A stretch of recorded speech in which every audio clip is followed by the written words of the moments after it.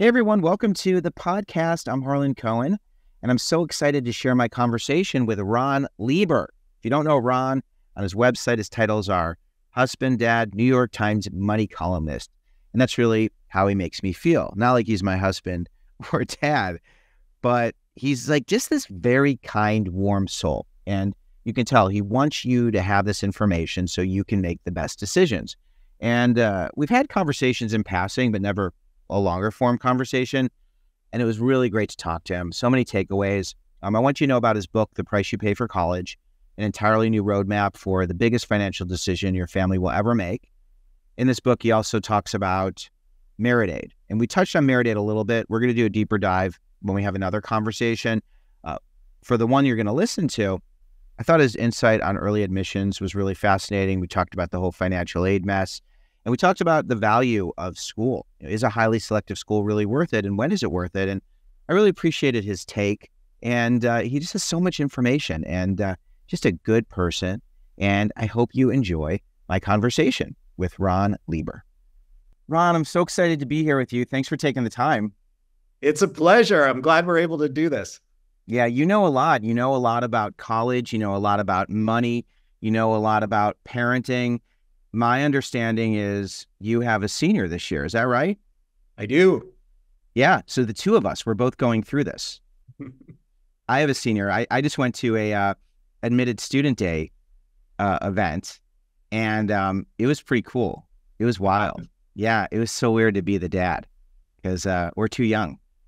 Right. Well, I mean, it's also weird to be the parent, but also to be, an expert or a quasi-expert. I spend a little bit less of the pie chart of my time working on college stuff than you do, I think. And both of us, know more than 99.6% of the parent population about how all this stuff works. And sort of the challenge of when to open your mouth and when to keep it shut is a never-ending challenge with our teenagers.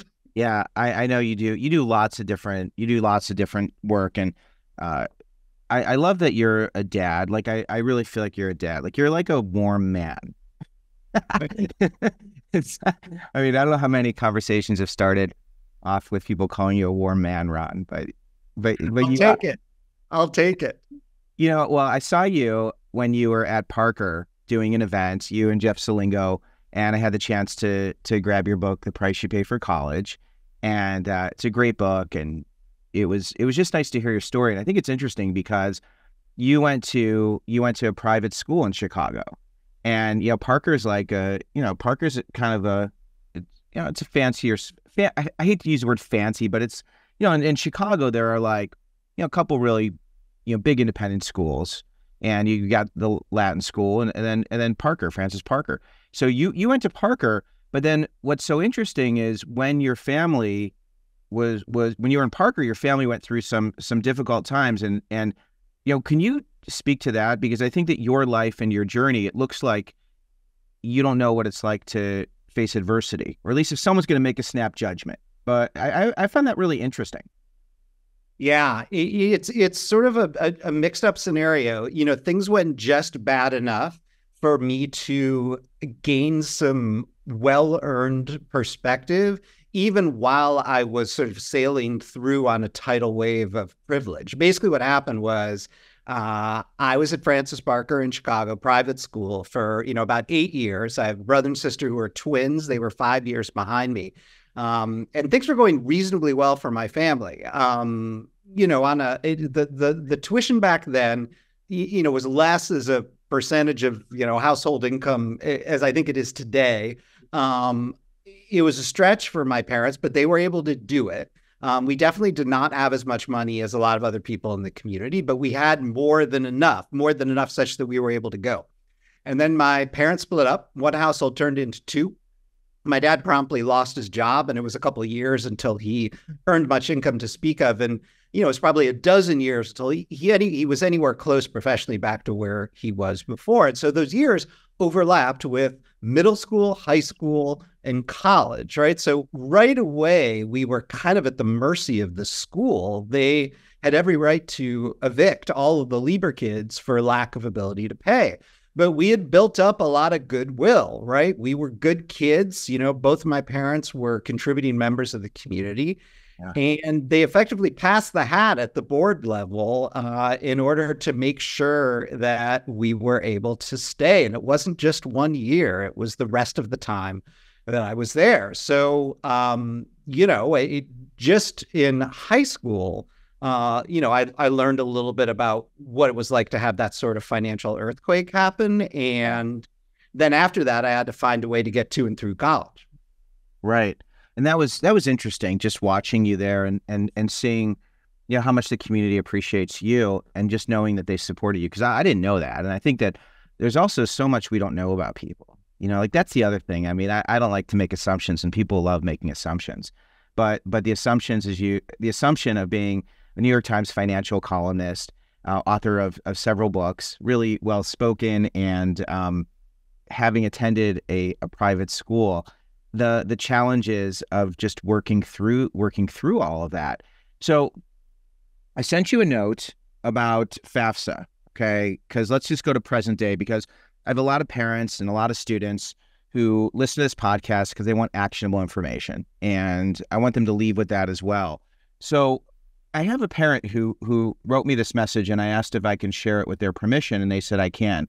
And it's a little bit long, but I think it's really important because it really spells out what's happening. And this is real time. This was, I got this morning, because I get people write to me a lot, and this is why I'm really grateful to have this relationship with you, Ron, because I think there's a lot that needs to be done to share information, and also I look at myself as an advocate for the students and families. So, all right, that's the setup. So this person said, we finally have a decision in our house, which is such a relief on many levels. And for those listening, it's April 30th. Decision day is May 1st. And for a large number of families, they have not received financial aid letters. So they don't know what they're paying, right, Ron?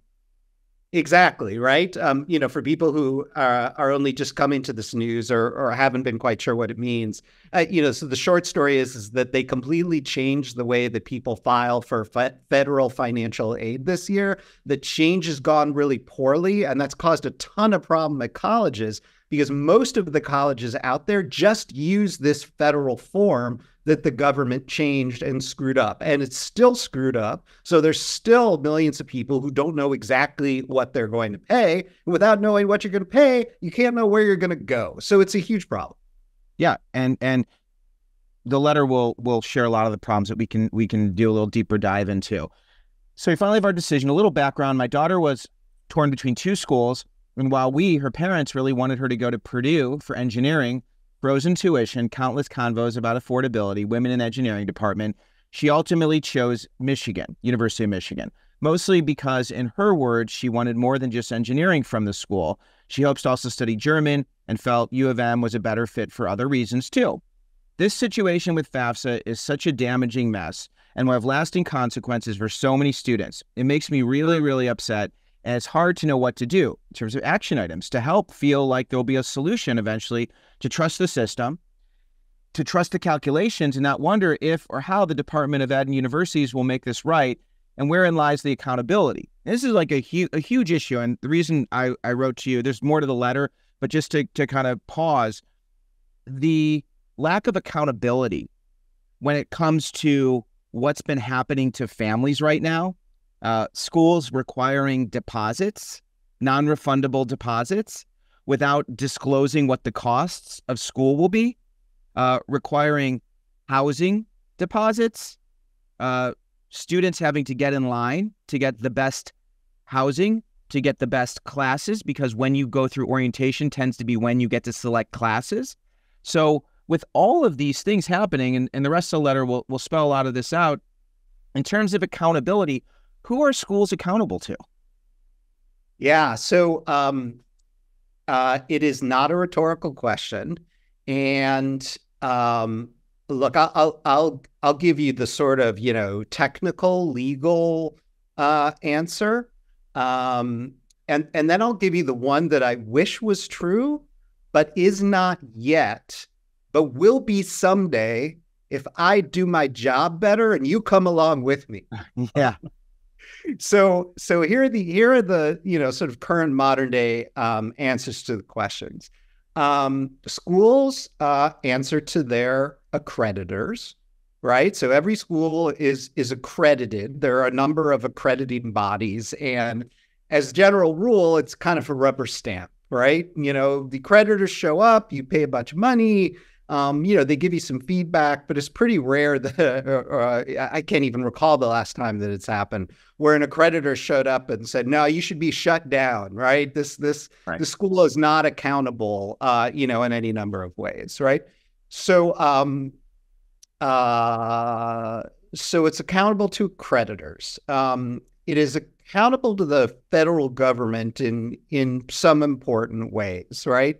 You can't, abuse the financial aid system. You can't lie on behalf of your students.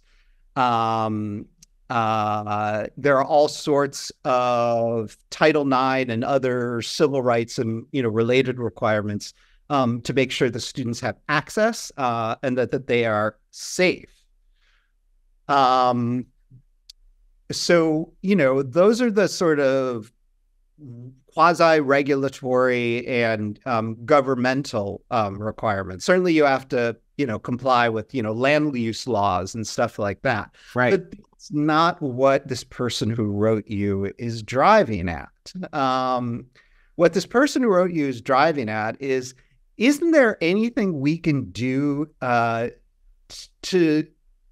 a collective body of consumers, of shoppers, to make this all better? And, the colleges will resent that framing this year in particular, because I think part of what drove, the anger in that message from the person who wrote to you, is feeling like the schools had fallen down on the job. But as far as the schools are concerned, they're victims of the Department of Education not doing its job. And the Department of Education feels like it's a victim of Congress, Republicans in Congress in particular, who didn't give them enough money to get the job done correctly. So, everybody's passing the blame. That's how the world works. Blame is always passed. And we shouldn't really expect higher education to be any different. And yet we're constantly disappointed by higher education because we expect the standards to be higher, right? Yeah.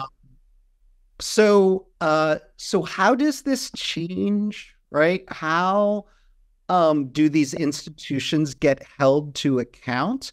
The only way I can think of for it to happen quickly is for an army of consumers to band together and rise up and think of themselves as consumers and demand change, right? So, I don't want to get all like violent or militaristic about this. The fact of the matter is that all too many of us parents treat ourselves as supplicants in this process, not applicants, right? Right.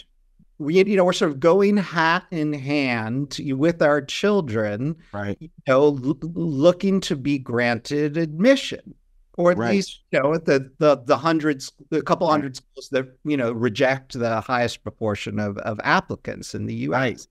And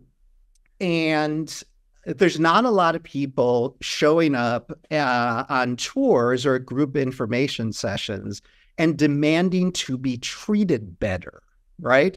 Demanding better information and more transparency. And so, I'll just give you one tiny example, two actually, of the ways in which I've tried to move the needle on behalf of consumers, but also urged people to kind of come along with me to ask tougher questions or take a stand. So the first one is early decision, right?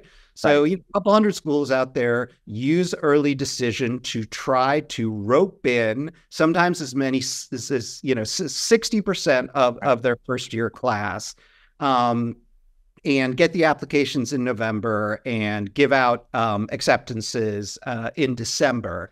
And the schools very much want you to believe that early decision is binding. If you get in, you have to go. This isn't true. Early decision is not binding. If the school does not make you an affordable offer, if the price quote is not something that you feel like you can pay, then you can turn and walk away, and you should. And, I wrote this story, we'll put it in the show notes, in the Times a couple of years ago with the headline, "Early Decision is Not Binding, Let Us Explain." And I got even Northeastern University, which is, many listeners know, is a pretty sharp-elbowed, institution, a pretty savvy operator in the marketplace.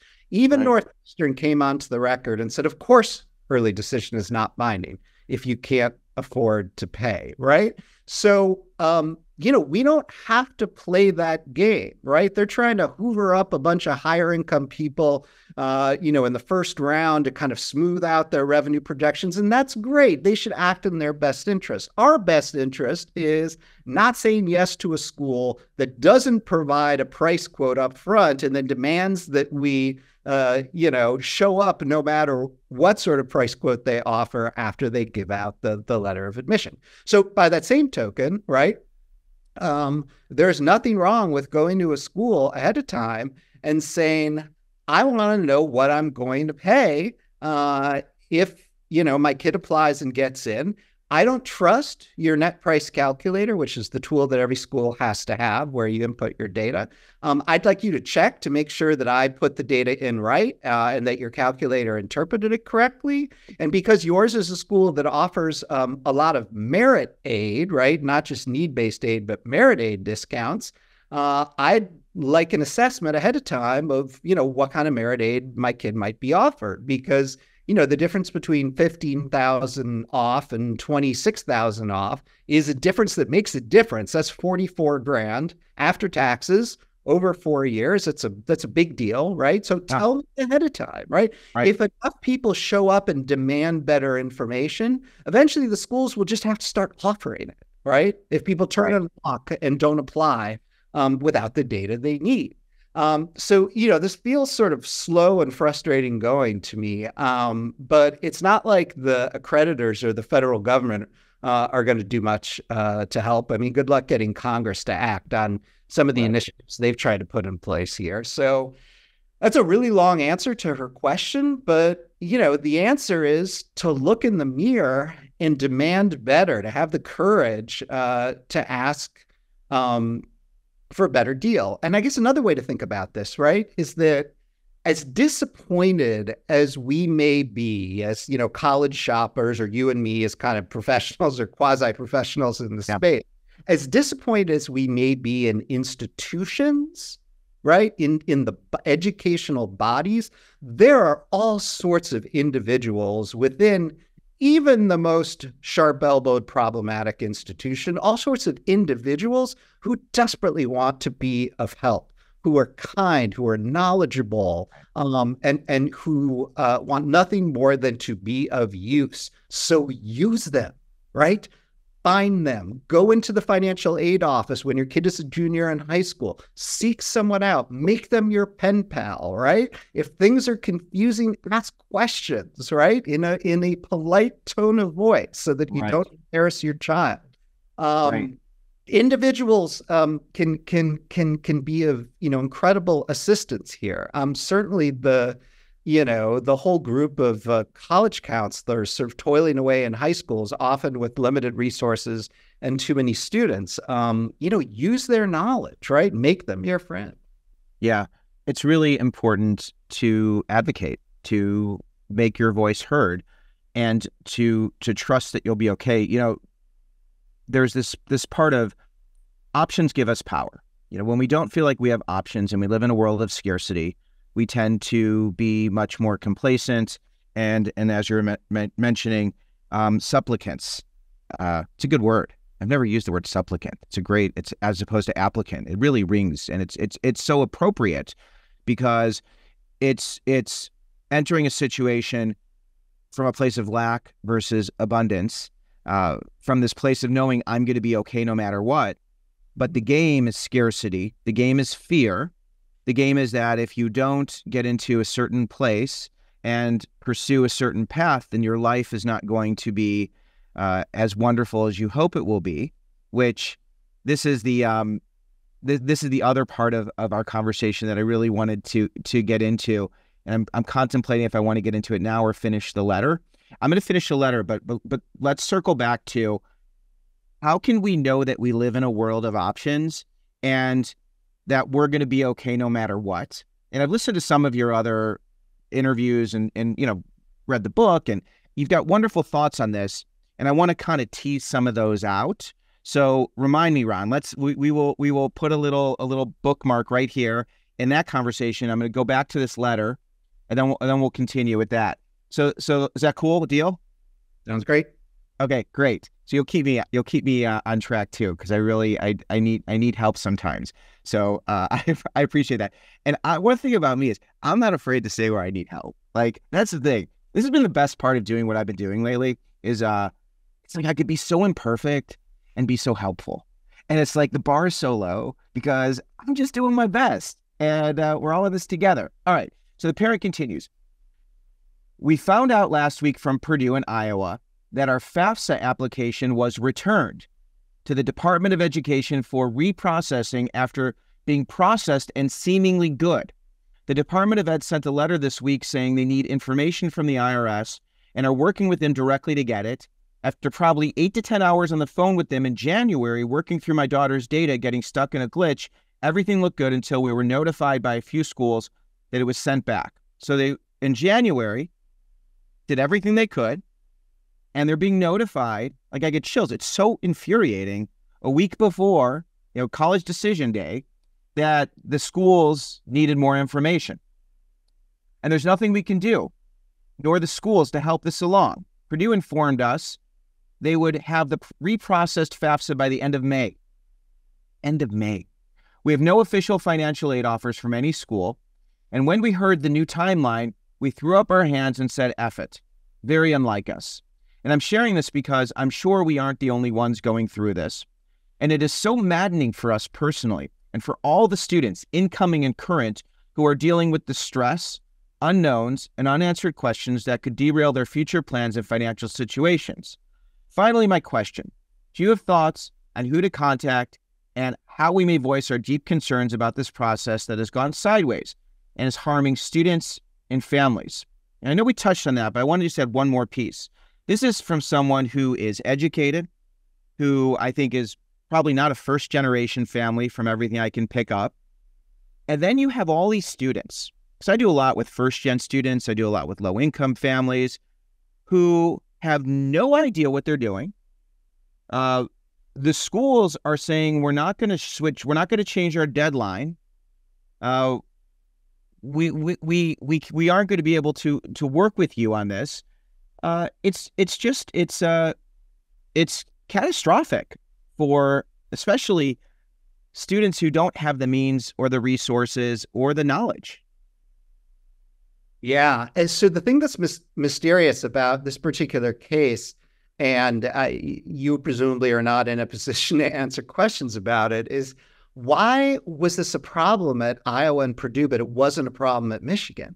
Oh, you know what? I didn't finish the letter. I copy and pasted most of it. So there's more to it.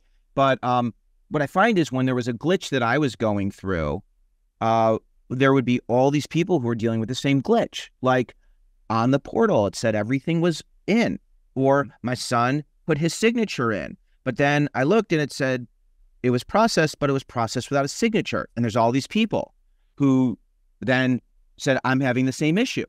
So it looks like on the portal, everything is good, or someone does everything they think they need to do. And I've been urging people, check, check, check. So, okay, there's more. Okay. So it went against every fiber of my being to allow my daughter to sign on to going to a university without a finalized financial aid offer. Okay. This is the answer. Thank you for asking that, Ron. I'm churning inside because we allowed this. Yet Michigan didn't willingly extend its May 1st deadline. And there is the May 6th housing deadline. All the potential requests for extensions became overwhelming, and she did not want to jeopardize her spot, so we let her commit with the understanding that these circumstances are exceptional. circumstances are exceptional. We're talking tens of thousands of dollars, hundreds of thousands of dollars, essentially. And this leads me to my next question. Looking to next year, which we hope will be a smoother process with financial aid, do you have any tips or timelines for scholarships for sophomores through seniors? We missed many scholarships within the schools she applied to because our timing was off. They didn't even know they were going, so they couldn't even apply. We weren't aware that they were offered until she applied. And in some cases with regular decision applicants, we had blown through the deadlines. It's been very difficult to keep the emotions out of this decision process. At the end of the day, I think my daughter made the right decision, and she will be paying part of her schooling, which means debt. I'm so grateful she can still go to college despite the financial aid obstacle. And at the same time, I'm staring at the inequity of the situation, watching privilege once again help the students who have more than enough, including my child, and wondering what I can do to help chip away at this problem that seems so complex and insurmountable. Graduation's almost upon us, and although I feel winded this year, I hope to enjoy celebrations in the coming weeks. Congratulations to your son on graduation and commitment to a school. So I think that really sums it up, Ron. Yeah. So I mean, there are a couple of big questions embedded in there. It feels like one of the things this parent is searching for is the ability to kind of not so much lash out and or punish the responsible parties, but to understand why it had to be so gruesome. And, you know, I don't doubt that everybody was doing the best that they could. I do have real questions about universities that really would not extend the housing deadline.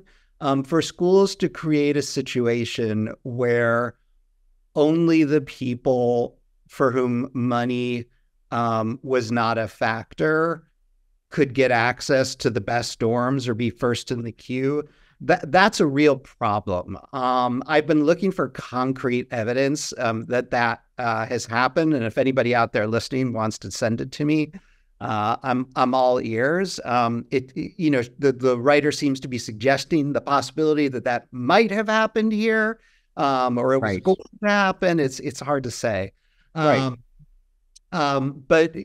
you know, if you want to tee off on a school that your kid is not going to, nothing's stopping you from writing to the opinion editor of the college newspaper and, you know, writing a note, writing an op-ed column that sort of shames the institution in its own house organ, you know, if you're feeling like you want revenge. But I don't think that's primarily what this writer's getting at. You know, this person seems to have a bigger and more sort of community-minded spirit. And, you know, to answer their specific questions about next year, gosh, I hope that this will be solved, you know, by October 1, when everybody has to do this, you know, again for their rising sophomores.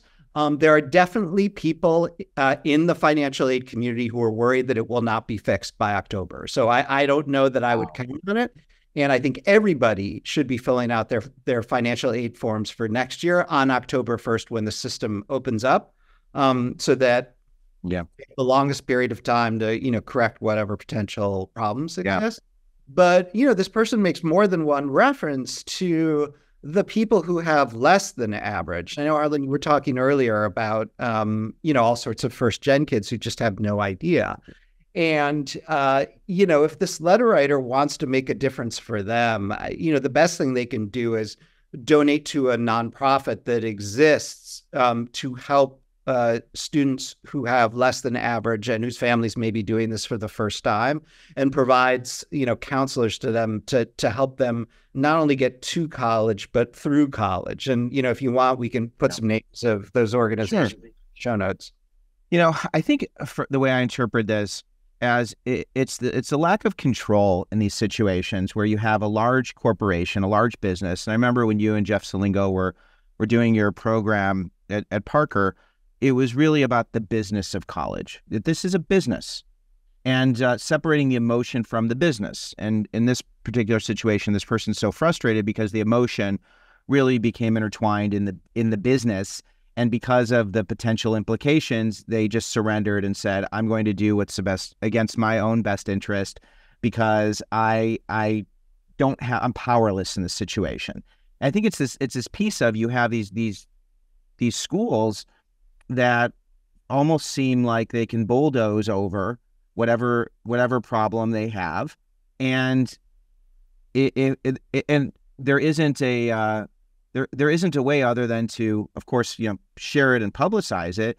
Goodwill and ethics and business, ethical business practices, those are all things that come into play. Like, can you take a non-refundable deposit or require someone to give a non-refundable deposit when they don't know what the cost of that education is going to be? And then you were also saying the housing piece is one, and I was really fixated on not just the housing piece, but also the once a student is admitted, then they go through the orientation process and the onboarding.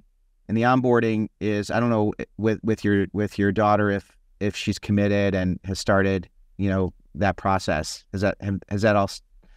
Yeah, it depends on the institution, but the larger the institution, the more likely it is that onboarding and orientation takes place in sort of clumps of students over months, as opposed to everybody together, Right. over a week.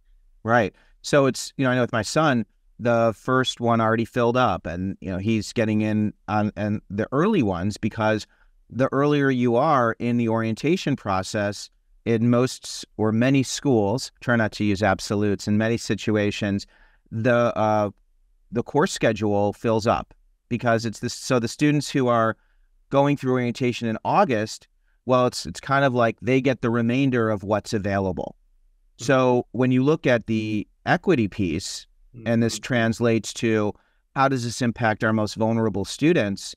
Well, those most vulnerable students are getting kind of the scraps of the schedule in some ways, and they're not getting the most desirable living arrangements, and they are dealing with then there's the question of access to like TRIO programs and first generation programs and all those areas that provide the supports that really reinforce a student and keep them on track. Because it's just, there's so many effects, there's so many ripples, and it's like, Ron, you're so interesting. I could spend the whole hour talking about you, and we'll definitely hopefully do this again if you're willing. But it's like right now, this inflection point of April 30th, May 1st is approaching. It's such a story, and I know there's so many other stories that are going on, because Columbia University is being, as we speak, being invaded.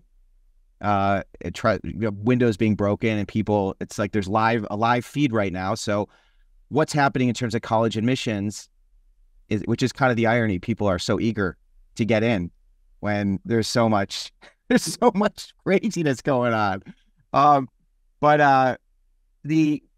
other piece, Miami of Ohio. I have some inside info there, and they sent this beautiful letter, which I don't know if I shared with you, but I could share with you.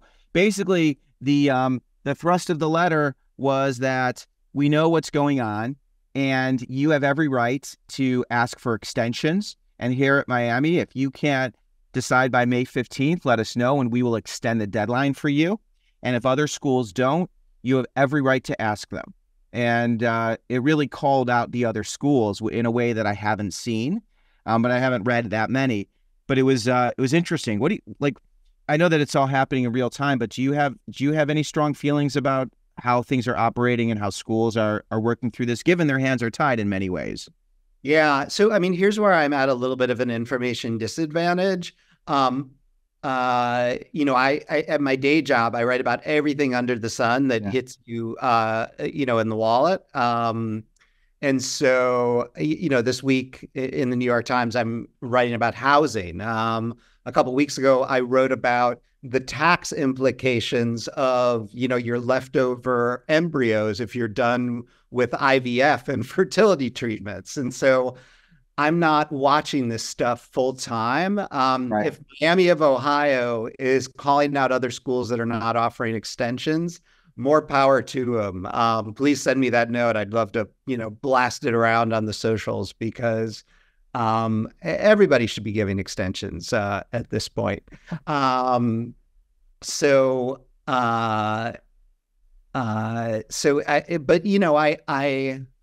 have plenty of sympathy for the school. Yeah. They did not ask to be put in this spot. Sure. Um, and for the smaller ones, particularly small ones in the Midwest, that are experiencing, revenue challenges, um, uh, they don't want to go into the summer having no earthly idea how many kids they're going to have the day after Labor Day, right? You can't really plan and you can't really budget if you don't know who's going to be coming and what they're going to be paying. And so, they're as frustrated by the process as you all are.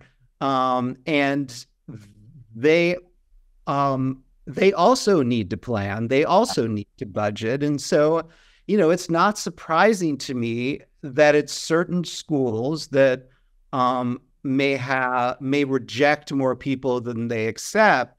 They may feel like they have the market power to just sort of draw a line and say, you've got to make a decision now, because they know that even among the lower income people, a certain probably high percentage of them will be willing to just throw up their hands and sign on the dotted line for, the opportunity of, going to a highly rejective institution.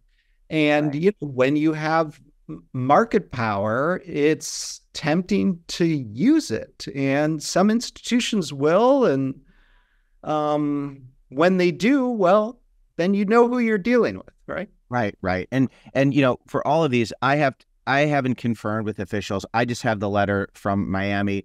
I have lots of correspondence from lots of different families. And, I tell them to make sure you get everything in writing, make sure you have that. And when you get it in writing, share it, because if it's something where you're a high in demand school and, you're going to fill your class, to be a little more flexible is something that they can do. My understanding, and someone told me that the admission deadlines are kind of like the ED. Like a school has an admissions deadline, but if you say 2 weeks after or a month after that you still want to attend that school, they're going to honor that admission.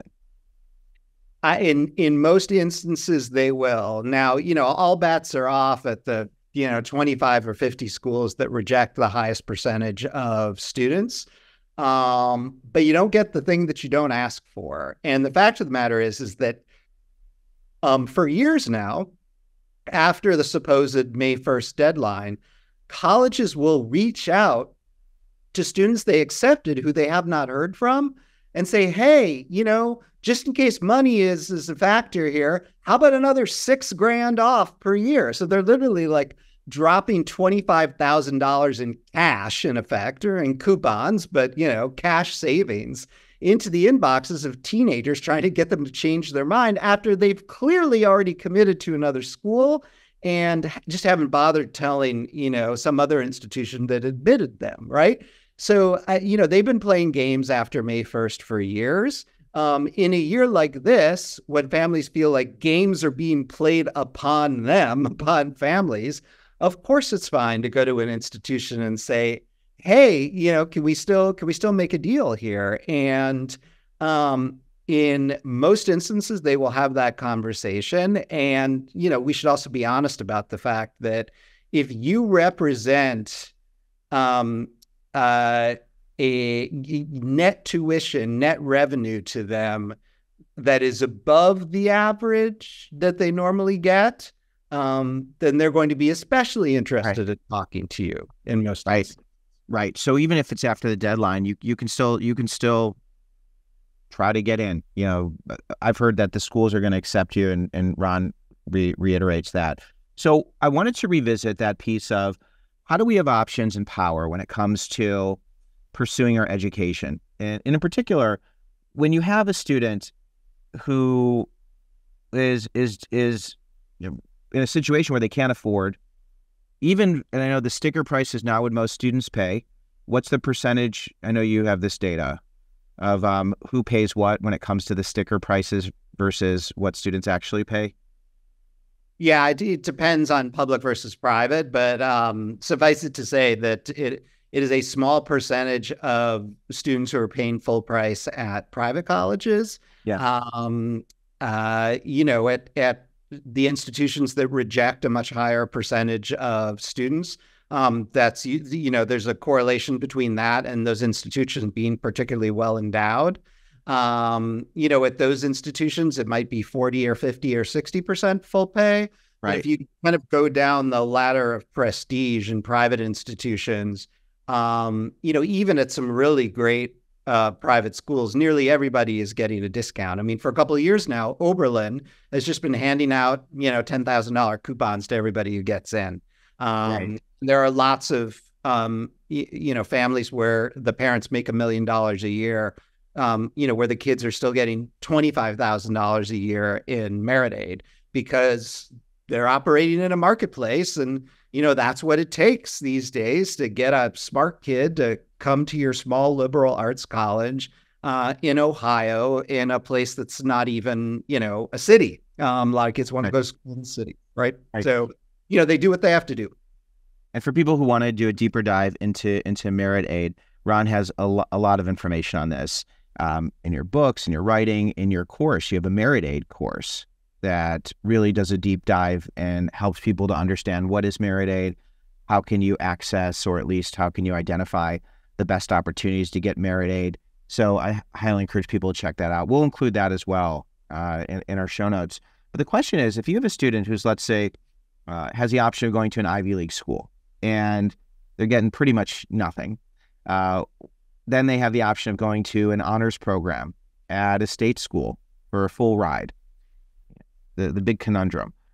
What is the value? Is it worth $300,000 to pursue $400,000? Right. I know that you just had an article. Another article Ron just posted was how Vanderbilt is approaching the 100,000 a year. It's wild, man. Can't believe that. Right. Soon it's going to be 200. We'll have the 200,000 a year article. God forbid. Anyway, so when you have that student who's, sorry to bring God into it, when you have a student who's got that option of going to that highly selective, highly rejective school versus the state school honors program, I'd love to hear your answer. Yeah. So, I always go back to this, like, what is the point of the exercise here? Like, what exactly is it that you are shopping for? Because the answer is it depends on what you're trying to get out of it, right? Now, I'm going to make a series of like pointed statements and pointed questions here. These are not judgments. The only judgments I have are towards people who don't take a disciplined process to asking themselves inconvenient questions about the process, right? So what are you shopping for? Maybe you're shopping for the education, right? Your kid wants to have their brain rearranged and rebuilt, into a much bigger and better version of itself, perhaps such that they can go on to graduate school and, become a professor or something else that requires a PhD, right? So you go for the learning, number one. Number two, you go for the kinship, right? To find the people who are your people. Maybe you come from a place where nobody was really like you, or even worse, nobody really cared for you, right? Or discriminated against you. You're going somewhere to find your people, the people who will lift you up and carry you through life. And that's not just friends, although peers are incredibly important. It might be the mentors. Maybe it's a professor. Maybe it's a dean. Maybe it's a member of the campus clergy. Maybe it's your financial aid director. My financial aid director and I are still buddies, 35 years later, right? So you're looking for the people who are going to kind of drag you into being a better version of the person you already are, and are going to keep helping you along the way, for half a century afterwards, right? So that's number two, right? We've talked about learning. We've talked about kinship. Number three, some people go to school just because they want to have a damn good time, right? They are paying for the party. They are paying for the quality of the lived experience. They're paying for the football games and the fraternities and all of the fun that happens during these 4 years or more, sometimes 5, right? So again, no shame, no blame, no judgments, but be honest with yourself if that's, what you're shopping for. And then finally, and this one's the hardest one, you're shopping against a background of um, snobbery and elitism, right? So you have to start with your own snobbery and your own elitism, right? As a parent, like, what will people think, right? If my kid goes here instead of there, or, what's the window going to be on my car if I have one, or like the Instagram, sweatshirt reveal, or all the rest of it, right? It's hard to escape from this notion that where our kid goes to college is some kind of like judgment rendered on the job we did as parents. I feel mostly like that's nonsense. Although I totally understand how, if you're coming from a situation where you didn't go to college, you couldn't go to college, maybe you're a relatively recent arrival to the country, the fact that your kid's going to a name brand college is a badge of honor. I get it. And, I grant you that honor. I'm proud of you. You should feel all of the pride you deserve. But I think the place where it gets even trickier is the snobbery and elitism that the gatekeepers in the marketplace for 22-year-olds actually have themselves. So, maybe it's in graduate school admissions, or maybe, it's on Wall Street, or in the offices of Silicon Valley venture capitalists, or really at any institution that has historically hired disproportionately from the Ivy League or other similar institutions, right?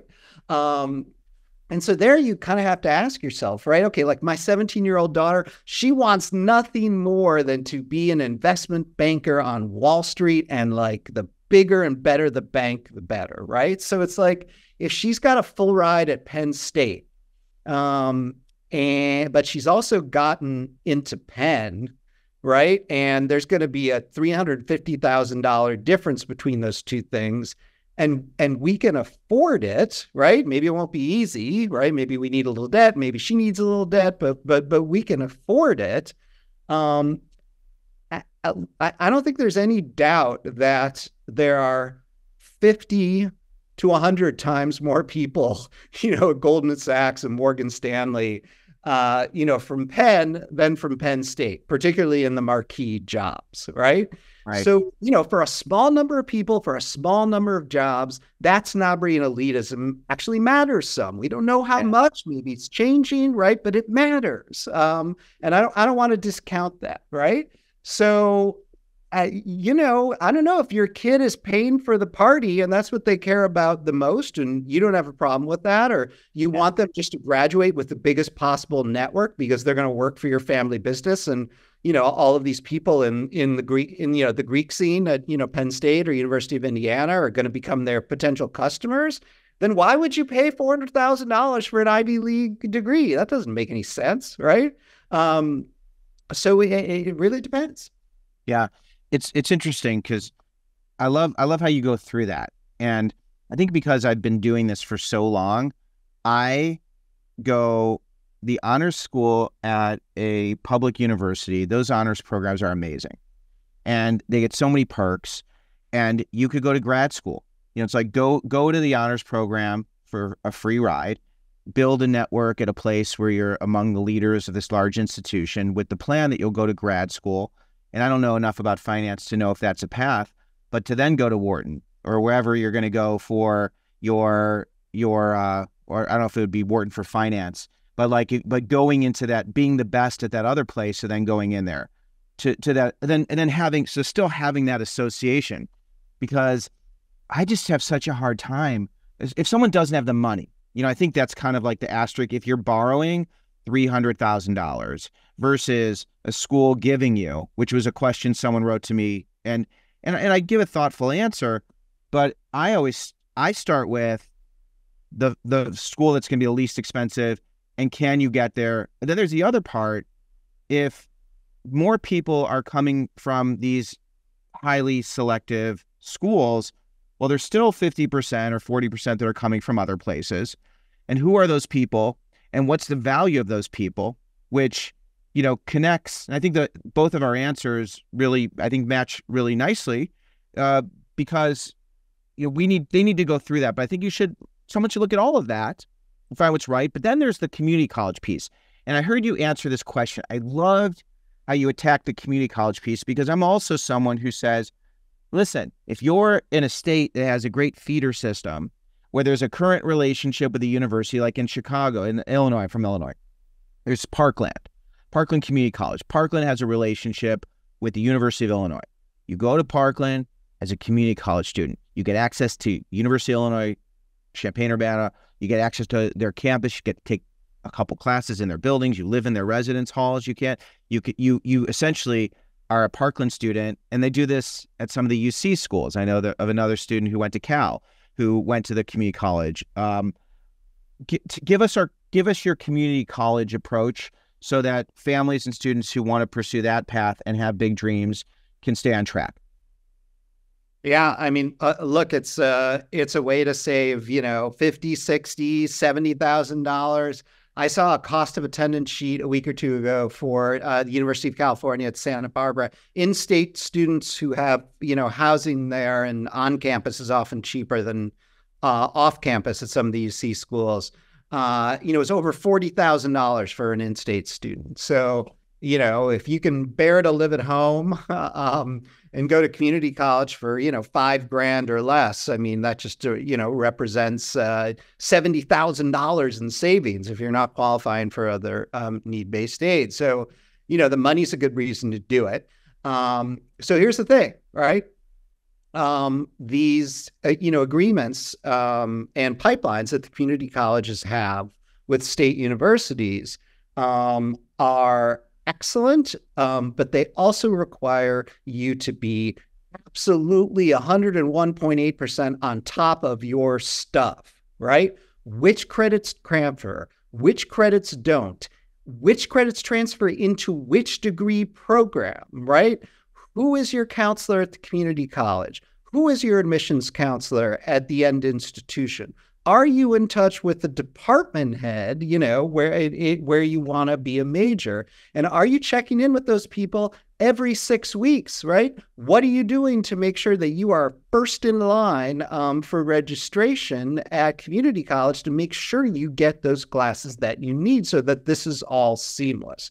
Way more often than not, this goes off the rails, right? But if you are truly determined to make it work, it absolutely can work. And there's some incredible counselors at the community colleges who are totally dedicated to helping you fulfill that goal. Now, what will you give up when you get there? Well, you'll only have 2 years or 3 years to make the kinds of connections that you otherwise might have, in 4 or 5 if you started at the end school as a first-year student. So, there is some sacrifice and some compromise, but, $50,000 or $60,000 or $70,000 in savings is a lot, right? And, none of the snobs who are going to be psyched that you went to Berkeley or UCLA or you're a scientist coming out of UCSD or a winemaker coming out of Davis, right? Nobody's going to be looking for or caring that, you started at Santa Monica City or whatever. They're looking at the end degree. Yeah, I love that. And I wanted to give you the space to share it because I want to share that clip, because I think it's such an important way of looking at going through that process. You need to be accountable. You need to be intentional. You need to make sure you take advantage of your people and places. And it can be a really great path. When I see students who went to community college, completed their undergraduate degree, and then went to a graduate program, I think this person is unstoppable, right? Like, this is someone who knows what they want. They're really smart at getting it. They're focused. They're able to manage, because exactly what Ron was saying, in order to get that degree, if you want to get that degree in 4 years, and it could take you 5 years, whatever you want, you can, maybe you need that space. Maybe you're working and you spread it out a little bit. It's fine, but it says so much. And employers, I think, are looking at that. And instead of saying, oh, there's a stigma, it's, oh, wow, this person knows the hack. I mean, do you agree with that?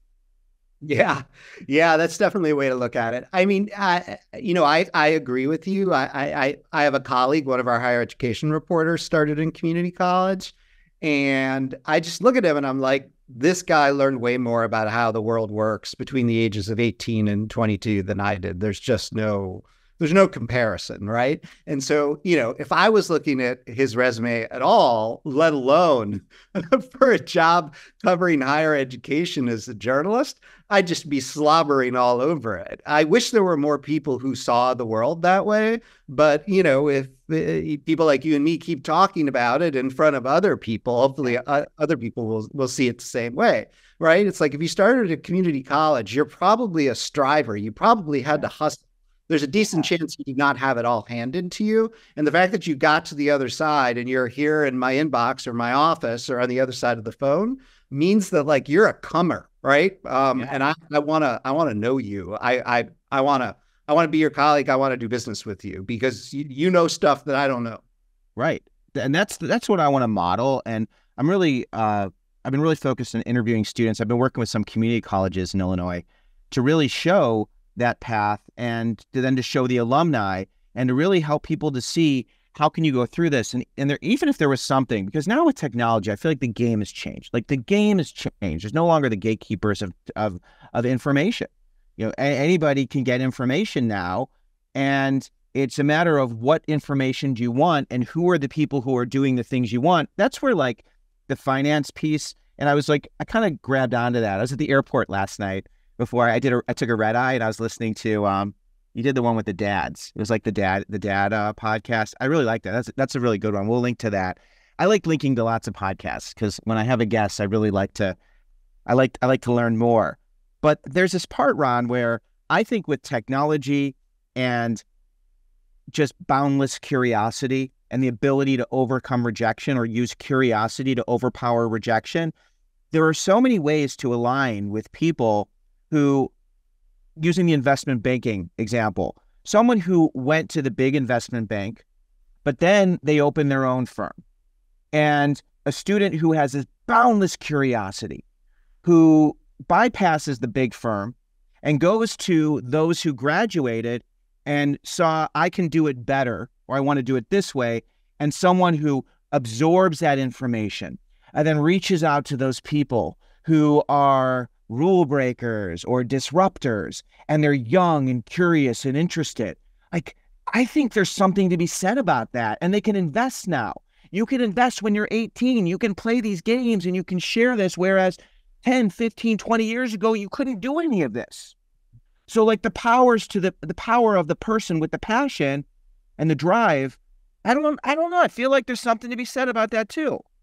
Yeah, absolutely. I couldn't agree more. And so, if there's risk that you're taking, it's that, the person on the other side of whatever transaction or transactions you're going to be engaged in the, first 5 to 10 years of your career or graduate school education won't see that in you the way that you and I see it and are talking about it here. There are some people out there who would just rather hire people whose educational backgrounds look like their own. That's kind of what Absolutely. Yeah. I think there's just options, That's kind of what we're fighting against here. Yeah. And there's options. And I try to show different paths. And, I love your reporting. Your money columnist with the New York Times, Ron Lieber, author of The Price You Pay for College, a father going through this. You really are a kind person. I mean, I really feel like you want people to be successful. And, and I do too. And I hope in just like challenging or at least offering different perspectives during our conversation. We don't know each other that well, but, it's like, I love that. And I want to do more of it. And I really want to help people. So I encourage everyone to check out Ron's books, to check out your Merit course. We'll link to that, to check out the latest pieces you've published. Is there anything else, Ron, that we can direct people to help them, support them? No, you've ticked off all of the best ones. Thank you. Yeah. Well, I appreciate that. And if with your permission, if there's an opportunity to have a conversation just on Merit, because I think that Merit is really the piece that people don't always understand. It's not need-based. I feel like a lot of people have needs, especially those students who fall into that range where they're in that donut hole where the parents make just enough to not have access. That merit aid is really crucial. So do you think you'd be open to doing that sometime? Absolutely. So that sounds great. I think we covered everything today. Is there anything else you wanted to leave everyone with? I don't think so. Just recognize that, for all of the craziness and discord and confusion and messiness right now, you are not alone, right? So many other people are experiencing the same thing. And hopefully this too shall pass. Yeah, that sounds great. Well, we'll be there to help, to be in your corner, and you can send me your messages. You can send Ron your messages if there's things you want to highlight in terms of just what you dealt with during this academic year, dealing with all the FAFSA, the money issues, the deadlines, the non-refundable deposits, whatever that is, send it to us, because maybe there's something there that we can highlight and share to hopefully make things a little bit better, or at least for things to be a little more transparent, because that's where I stand. I'm in the corner of parents and families. I know you stand there as well. So thanks, Ron. So grateful to have you today. Thank you.